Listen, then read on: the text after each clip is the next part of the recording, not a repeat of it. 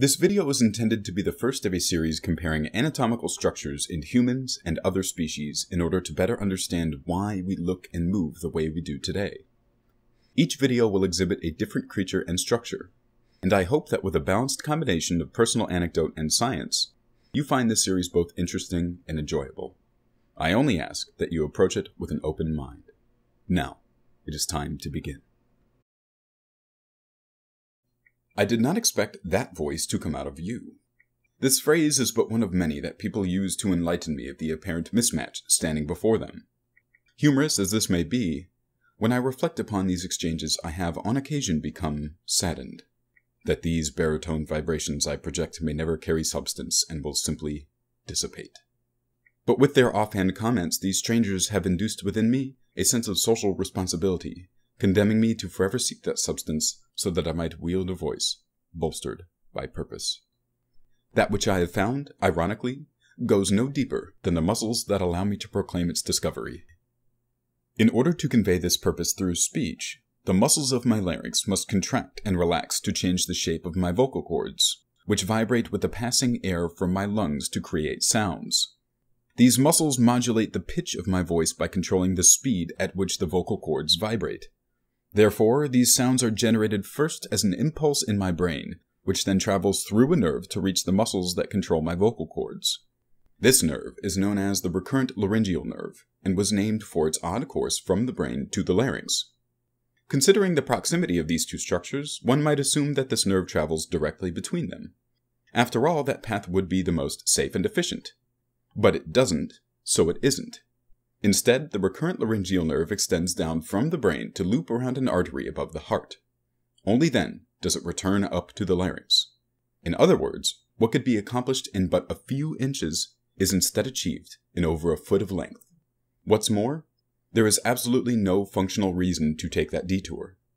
Imagine our amazement, then, when we discovered that very same feature in the neck of a giraffe. Giraffes boast an average neck length of 6 feet, and retained within these golden towers is a recurrent laryngeal nerve that spans a length of up to 15 needless feet.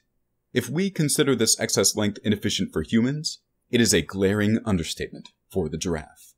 So to understand why it resides within us as such, we must now turn our attention to the oceans.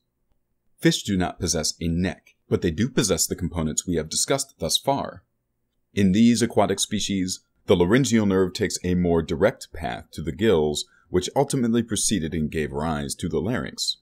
The oceanic precursor to land-dwelling, four-legged vertebrates also likely shared this feature owing to their lack of neck. But as their necks elongated over time, this nerve remained hooked around the aortic artery and was gradually pulled to the position we find it today. And while we humans, other terrestrial species, and even oceanic mammals exhibit this feature, its living champion is the giraffe. So with the twitch of my vocal cords and these brief disruptions of air, my recurrent laryngeal nerve emits its own story, a story of kinship. A kinship unveiled by the seemingly useless detour of a nerve hidden deep within our bodies, evidence of a common ancestor we all share. Gazing upon the giraffe, I understand that for some this may be a far reach. So if that was not enough to elicit this feeling, consider one last thought. We are often characterized by our unique two-legged stride and upright posture, much as the giraffe is defined by its exceedingly long neck. Traces of these features were left behind 3 to 5 million years ago, written within bones that had been swallowed by the earth at a time when the climate became cool and dry. In this arid landscape, the jungles of Africa slowly gave way to the encroaching savanna, likely driving our ancestors out upon the plains.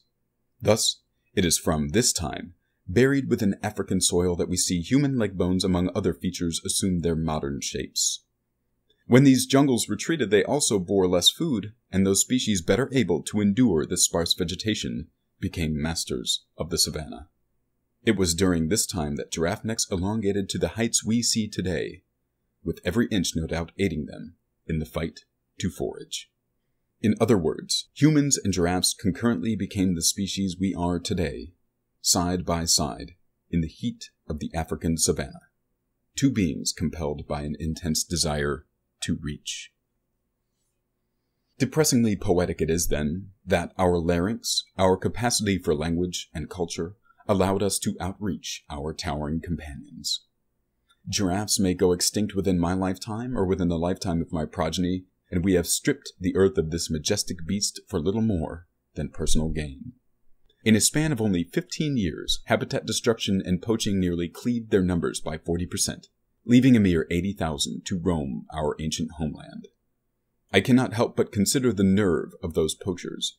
The recurrent laryngeal nerves of those poachers are identical to those which reside within their prey, and with every neural circuit severed they betray a bond that extends back millennia. A bond that not only binds us to our long-necked cousins, but also unites family with family, and kingdom with kingdom as branches reaching from the same seed. I often wonder what the world might be like if we all felt this tie of kinship, especially among our own species. Too often is our physical structure misconstrued to drive wedges, forge separations, and erect barriers. Our relation to the earth is written in our bodies, and it is here, among bones, muscles, and nerves, that I fulfill my responsibility.